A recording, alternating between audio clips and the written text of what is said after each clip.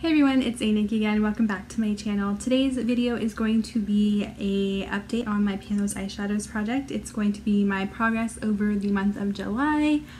I recently, probably maybe just like a day or so before I'm filming this, posted my May-June progress video, which is very overdue, I know, but hey.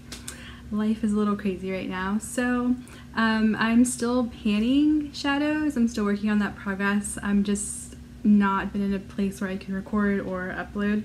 I had that last video recorded for a little bit. Just did not have enough time to like actually upload it, which is insane. But here we are. I'm still working on things and I would like to show you some of the progress I made in the month of July. So in July, I only hit pan on one eyeshadow. Which to me is great progress because I have not been wearing makeup as much as I used to in the past. This is the first time I've actually put on foundation and I'm not sure it matches me still because I have not been in the sun for anything. It is hot and I just don't want to go outside. Also, you know, things are happening right now.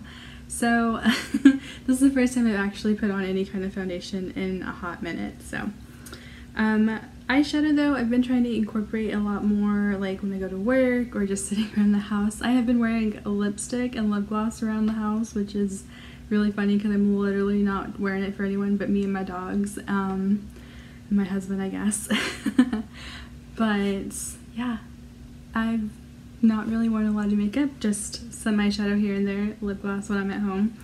But I did hit pan on one. It's been one in the product for a little bit. It's from the Tarte High Performance Naturals Holiday Palette.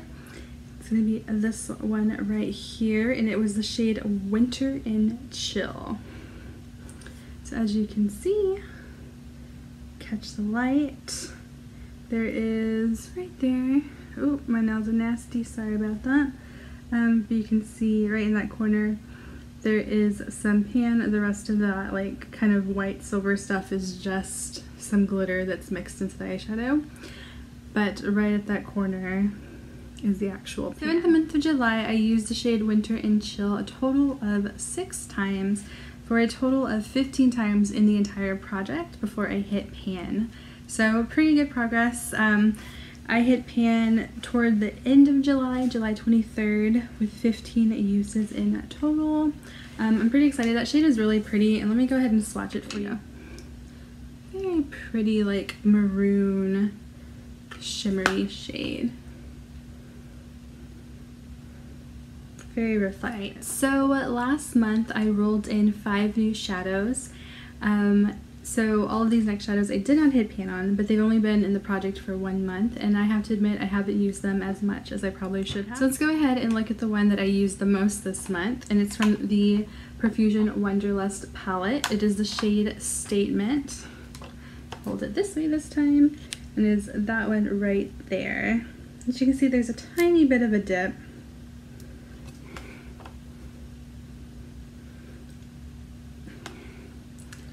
There's a tiny little bit of a dip. I only used it a total of 4 times this month, but it is a great transition shade. Because I haven't been wearing makeup as much, I think that's the reason why I didn't get too close. It almost matches. Better look at that. It almost is the shade of my skin.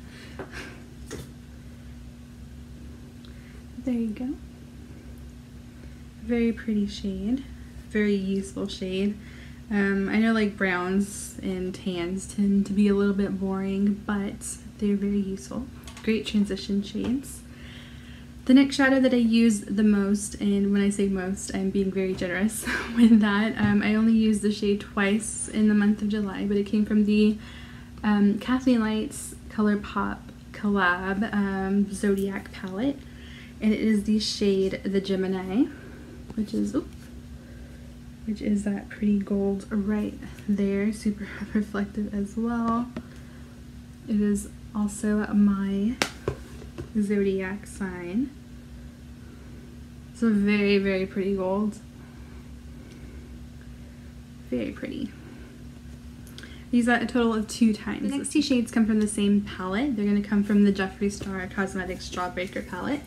This palette's been in this project twice before, and both of these shades that I rolled in last month I've only used once since then. So it's the shade Suck and the shade, oop, I almost smeared everything off.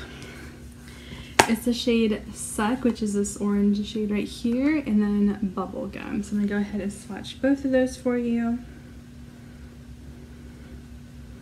So that is Suck and a Bubblegum. There's two. My lights are really bright. I don't know if it's because I'm sitting higher or what. Ooh, I think I almost, there you go. You can see better there, right? So, two very pretty shades. And I'm really loving oranges right now. I dyed my hair orange before my last video and it already started fading. That's how long it's been since I started posting, and then I put some more red in my hair. We'll see what happens. The last shadow that I have in this project from last month that I did not hit pan on comes from the BH Cosmetics Love in London palette. This is a very, very nice palette. The shimmers are gorgeous. I used this for like every wedding I went to in 2018. Just super pretty. 2018, 2019? I think it's 2019.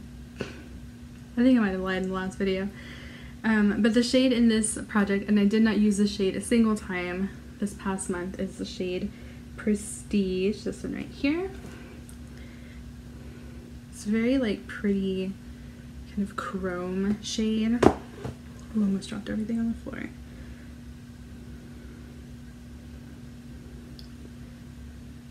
Very pretty shade. I wore that one to my cousin's wedding in June last year. It was 2019. Last year was 2019. I'll get my life together someday.